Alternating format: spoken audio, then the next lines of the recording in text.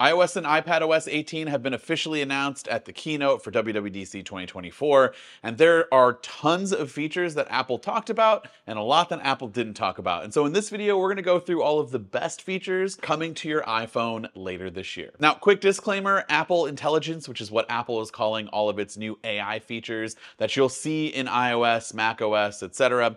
All of those features I'm going to do a separate video on, so it's not going to be a part of this. This is just going to focus on all of the non-AI iOS 18 features. But be sure to subscribe so you don't miss that video. iOS 18 is finally letting iPhone users customize their home screen and control center even more. So now you can actually leave empty spaces with icons and be able to see your wallpaper. If you want some icons in the bottom and the top only and then have that middle portion for your wallpaper, you can do that. And you can also change the icon colors. There's a little color picker down there. You can choose something to kind of match the aesthetic of the wallpaper, or you can choose some of the pre-made options like light, dark, and there are tints where you can go ahead and scroll through the different tint colors that you might want, and that'll change all of your icons to make it match your aesthetic. On the control center front, it has a new look, and when you swipe down, if you keep swiping down, you'll see different pages for media, home, and even connectivity, and it's just so much easier to find things. And of course, you can also customize the controls. You can add in different ones,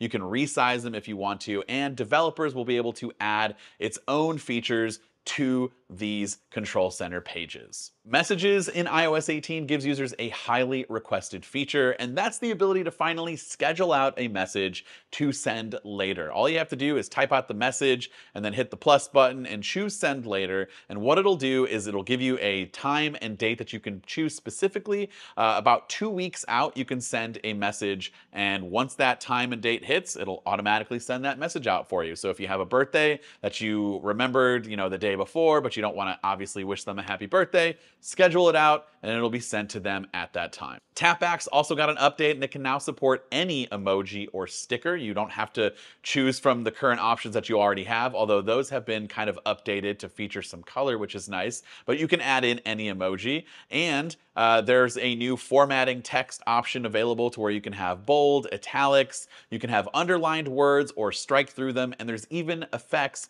We've had these effects for entire phrases, but now you can do it for just a word, a letter, you can do it for an emoji or a sticker, and there are tons of options to choose from, and there's a little icon here at the top right that you can see above the keyboard, and you can go ahead and choose those different effects quickly and easily. Apple also briefly mentioned RCS in passing. That's still coming later this year with iOS 18, but they didn't really showcase much. But here's an image that kind of shows you at the bottom here where you enter the message. It does say text message RCS, and then you can see all of the things that have been sent. There's an audio message that's been shared there. The bubbles are still green. For those who are wishing that wasn't going to happen, sorry, they are still in fact green. And lastly, if you're off the grid, but you need to shoot off a text that's not to emergency services, you can now use the satellite to send a message to family and friends. Maybe you're on a hike and you want to let them know that you have reached the top of the mountain. You can go ahead and send a message if you're connected via satellite. And you have to have an iPhone 14 or newer to take advantage of that feature. The Photos app has been completely redesigned in iOS 18 and also adds a slew of new features, but mostly you'll notice that it just looks really good. A lot of emphasis on photos that not only look great, but are important to you and have less clutter. And speaking of less clutter, there are now filters that you can do to sort of like filter out some of the receipts that you don't want to see, or maybe a bunch of screenshots that are littered throughout your library. You can filter those out so that you can just access those later on in a separate section, but not see it in your entire photos library. You can also browse through topics like recent days, trips, people and pets, and you can even pin your collection to get to those favorite albums quickly. And speaking of favorites, there's a new carousel section which will highlight, the most important photos. Obviously your favorites is a section that's part of that, and it's in this beautiful, nice poster look that just really adds to the whole appeal of the new Photos app redesign. The Mail app's also getting some pretty big changes, kind of the way it looks and feels, but mostly it's just all kind of tied to the new categories feature. So if you are familiar with Gmail and its categories. Basically the same thing. Up at the top, you'll see a bunch of different categories like promotions, transactions, updates, and primary, which is reserved for all of your important emails, which also you can just filter through all if you'd like to still see all of the emails in one list. But if you want kind of more of a focused inbox, you can manually sort those through if you need to, but Apple will also just do its best to figure out which email belongs in what category. But if for some reason the Mail app kind of filtered your mom's emails into the transactions category,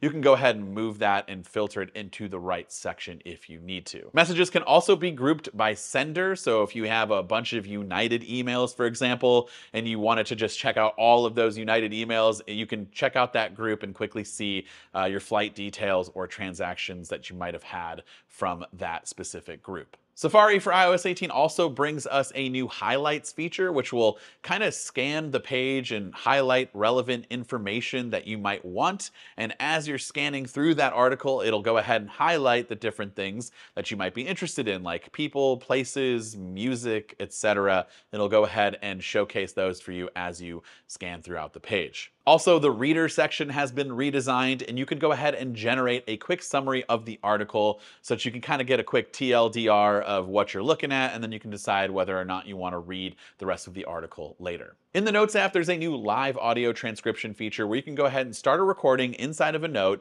and then it'll automatically transcribe all the text that it hears in that note. You can have it all in one place and be able to easily search through that text to find whatever information that you might want at a later date. Also in Notes, you can easily solve math expressions pretty quickly. You can just go ahead and type one out. If maybe you have a little expense report that you have, you can have Notes automatically solve all of that without having to bounce around to the calculator app. It'll just do that all for you inside of the Notes app, which is really nice. There's also the ability to add collapsible sections, and you can highlight text to make your notes stand out a little bit more. In iOS 18, Apple has now taken the password section of the Settings app and made it its own standalone passwords application. And the app kind of reminds me a lot of the Reminders app in the way it's designed, and has categories for easy navigation like passkeys, two-factor codes, which can actually be generated right inside of this app now. It was kind of buried in settings before, but you can now generate two-factor authentication codes, and you'll have its own section for that. There's even sections for Wi-Fi passwords, security risks, and recently deleted passwords. You can even easily navigate through the shared groups for those passwords that you might have shared with your friends and family. And also, you can access this on iOS, iPadOS, macOS. You can get to this on the Vision Pro and a Windows PC. Lastly, let's go through some quick rapid-fire iOS 18 features. Inside of the Apple TV app, there's a new Insight feature, which will basically work just like Amazon's X-ray feature, where you can see what actors or actresses are currently on screen at that moment, and you can also see what songs are playing in that movie or TV show. And if you want to, you can add that song directly to your Apple Music library, which is really, really cool. AirPods Pro are also getting voice isolation and hands-free Siri interactions. So if you ask Siri something, you can then respond with either a yes or a no by just nodding or shaking your head. Apple is bringing Tap to Cash, which is basically Venmoing people without having to share your email or phone number if you don't want to. It's just a much faster way of sending cash via Apple Pay, and I am totally here for it. And the Maps app also brings topographic maps and trail networks, and you can save those trails for offline use.